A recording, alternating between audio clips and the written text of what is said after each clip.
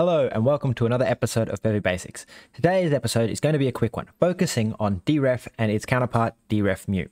Let's start by explaining what Deref is and why Bevy adds specific derives around using Deref in Rust. In Rust, whenever you use the ampersand operator, we create a reference to the data rather than owning it ourselves. And this is where the ref in Deref comes from.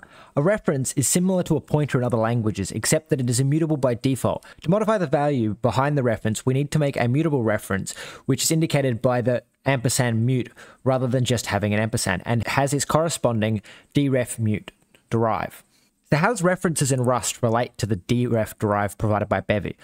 As the name suggests, Deref is just short for dereferencing. In practical terms, it allows a reference to be converted into a reference of a different type. In Bevy, this is particularly useful when you have extra data contained inside a struct for bookkeeping, but otherwise the struct only represents a single value.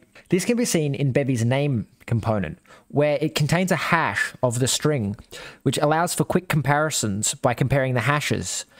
Only if the hashes match does it do a full string compare. But Deref allows us to continue treating name as if it was just a string, because when we use Deref, it returns us a reference to a string pointing to the internal string rather than the whole data structure itself. This takes on a whole other aspect when dealing with components in Bevy's ECS. Let's explore a common scenario where Deref and DerefMut can significantly simplify our code, the new type pattern. In Bevy's ECS, each component attached to an entity must be unique. Sometimes we only want to use a small data type like a vec3 as a component, but we can't attach a vec3 directly because it doesn't implement component trait. And even if it did, other systems might be using the vec3 to do their own thing, such as lots of systems use Bevy's transforms, and this could lead to data collisions. To solve this, we wrap vec3 in a new type, a struct that simply only holds one value. The other option would be to completely re-implement the behavior of the vector on our struct itself, which is overly complicated for something so simple. Now, by driving component on our struct, we can now insert it onto any entity. This does come with the slight complication of any time we want to access the underlying data, we need to use .0. However, constantly using .0 can be cumbersome and make the code less readable. This is where Deref comes into play. By deriving Deref as well as component, we can now treat new type as if it were the type it contains, meaning we don't need the .0 everywhere to access the data. Any operation that could be performed on the original data type can now be performed on the new type as well. This is also true for DerefMut when you need to modify the underlying data.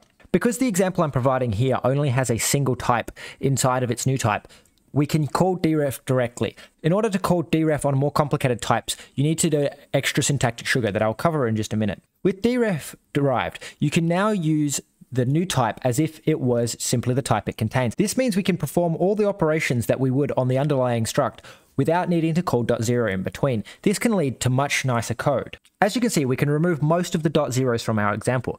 This is not a magic bullet, however. Since technically it is still its own type, we do sometimes still need to call in the .0 in order to get to the underlying data. For example, when I'm reassigning the target, we need to call .0 since we want to assign the value, not override the target itself. Okay, now to cover the more complex situation where your type has more than one field. In such situations, you can still use Deref, but you need to specify the field that which Deref will return. To do this, you simply attach an extra meta tag of #Deref before the type that will be returned. So in this example, it is directly above the cell, which means that the cell ivec2 will be returned. If I was using just a tuple struct, I would place it directly before the type, so .0, or if I wanted to return the second type before the .1 position. The Deref and DerefMut traits in Rust provide a powerful way to simplify access to underlying data, especially when using the new type pattern in Bevy. By deriving Deref, you can make your components much more ergonomic and your code more readable, avoiding the need to manually access inner values whenever your component is simply a wrapper, or even when it's a more complex type that has bookkeeping values.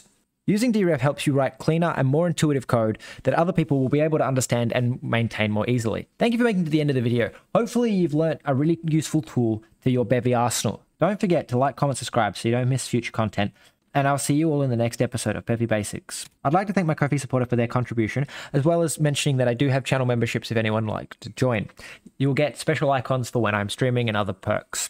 The links to all this can be found in the description, as well as my Discord if you'd like to come and join and talk there. I don't know how to end this fucking video. Thank you all for watching, and I'll see you in the next one.